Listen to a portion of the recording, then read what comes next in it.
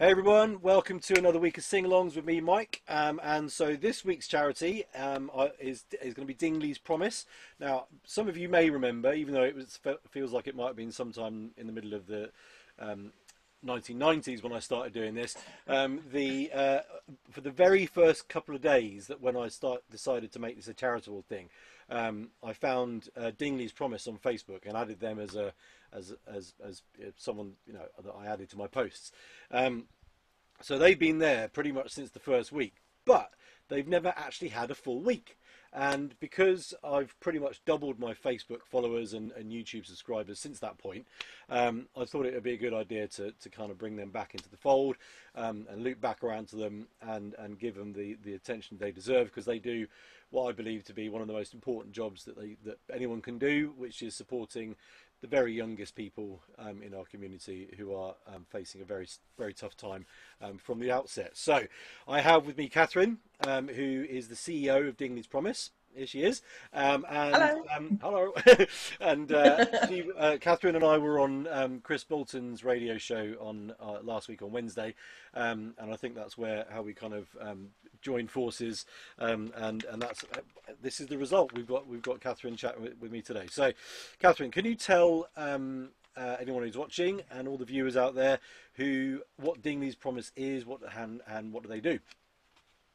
So Dingley's Promise started all the way back in 1983, and it was set up by a group of parents who had children with special educational needs and disabilities in the early years, and they were getting lots of support from the hospital, but they were sort of saying, do you know what, our kids need to have fun, they need to play, they need to make friends, they need to learn and have more than just medical interventions. Yeah. So that's where we were born.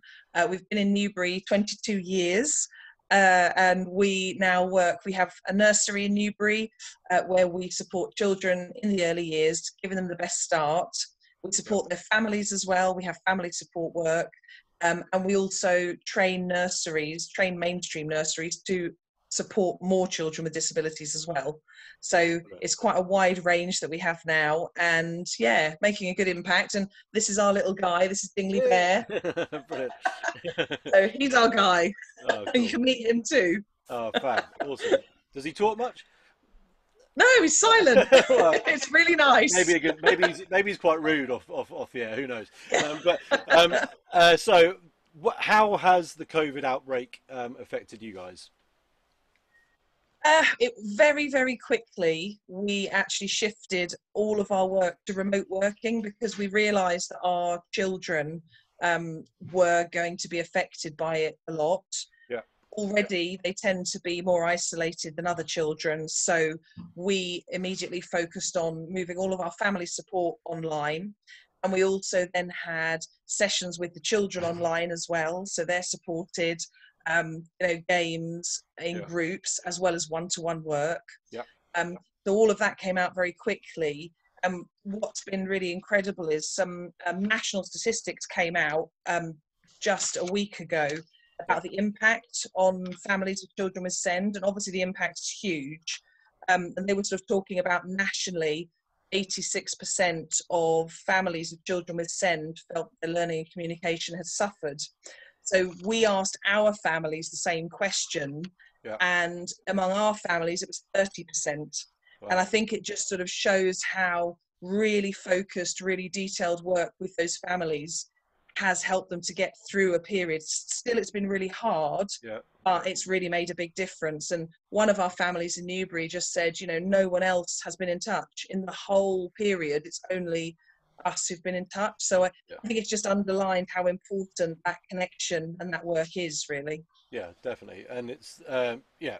So this is, as I said at the start of the video, this is kind of why I wanted to come back around to you guys, because I heard you read that out on Chris's show the other day, and that's just amazing. And what isn't so amazing is that one family hadn't heard from anyone apart from you No. guys. So I mean, obviously everyone's kind of affected, and if people are, I guess, if you're working for a charity, there has to be a particular amount of passion going on for you to do that. And sometimes, I guess, if you're working just as an employee in a job where part of your role is to pick up a phone, maybe that passion isn't there, or maybe people don't have, you know, lots of people may have been off or you know, with Mm. the virus, but whatever the reasons are, the fact that you were the only guy to contact that family is pretty awful. But well done you. Yeah, Yeah.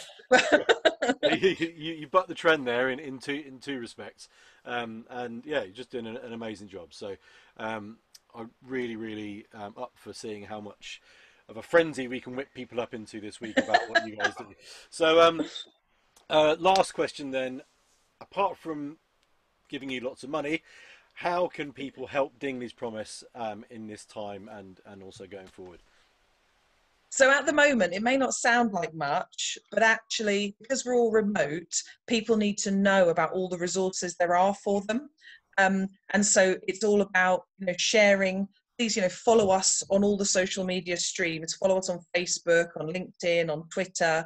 Make sure you get the word out. Help us to let people know that we're here. Yeah, If families need us, we're always there for them. And yeah, we're not just supporting the families who come to Dingley. Our support offer is there for every family in the early years of the child with SEND. yeah. So it's like that is a huge way people can help. Can I Obviously, just one yes, second, Kathy, just to make sure yeah, that everyone's aware that SEND means special educational needs and disabilities, just in case yes. there aren't any clued up people watching in. Sorry, That's right. acronyms. Yeah, no, that's right. That's cool. Okay. um, yeah, so there's that, and of course, our centres have actually gone back to work. They went back to Oh, work as cool. of the first of June. Oh, well done. We still don't have a lot of families because a lot of the children need to be shielded, but we are back, and anybody wants to get involved in a volunteering way, there's loads of different ways. You know, you can help us by raising awareness. You could help us by doing a pub crawl and sticking our little pots in all the pubs as they reopen to get donations, you know. Good, yeah. I mean, that would be fun volunteering, wouldn't it? Yeah, right. So no, there's a lot of ways that people can help, and you know, you could also volunteer in a centre, you can volunteer for events, or you can volunteer regularly. Yeah. Yeah, we couldn't do what we do without the support of the local community. Cool. All right, brilliant. Well, hopefully we can get some people, at very least, sharing and raising some awareness.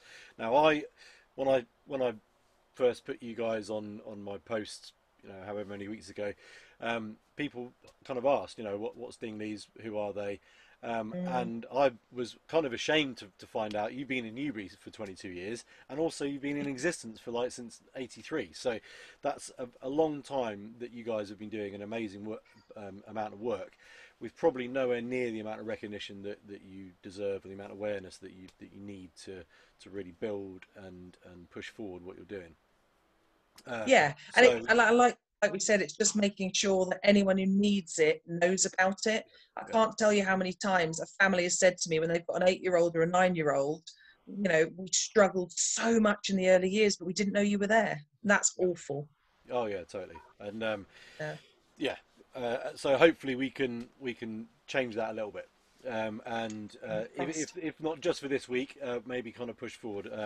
And you know, I'm trying to think of how I can kind of carry this on once lockdown is finished. So I'll be talking to you in a bit. Brilliant. Right, cool, Catherine. That's all the questions that I've got for today. Thank you so much for coming on Thank and you. letting everyone know about the awesome. Cheers, Dingley. Bye. um, oh, he did speak. Did speak. Oh, that may have been me. Right, okay. All right, cool. So yeah, so thanks a lot again, and hopefully speaking to you soon. All the best. Thank you so much, Mike. No worries. Bye.